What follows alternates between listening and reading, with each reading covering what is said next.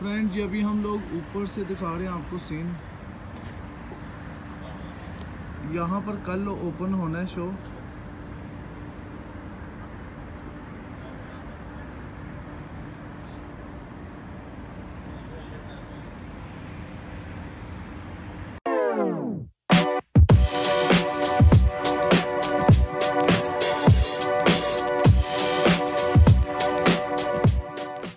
Hello friends, अस्सलाम वालेकुम। कैसे हैं आप सब लोग? आज मैं मौजूद हूँ यहाँ पर अबू धाबी कार्निश पे और मेरे साथ आए हुए हैं एहसन भाईजान। एहसन भाई अस्सलाम वालेकुम। हेलो फ्रेंड्स, कैसे हैं एहसन भाई? आप ठीक है? मैं ठीक हूँ। एहसन भाई आज हम कहाँ जा रहे हैं? आज यहाँ पे मोरक्को आए हुए हैं इन अबू धाबी, तो उनका कुछ इवेंट चल रहा है तो हम आपको वो दिखाते हैं। तो फ्रेंड यहाँ पर पीछे कार्निश पे मोरक्को का शो हो रहा है, तो आज हम लोग आपको वो दिखाने लगे हैं।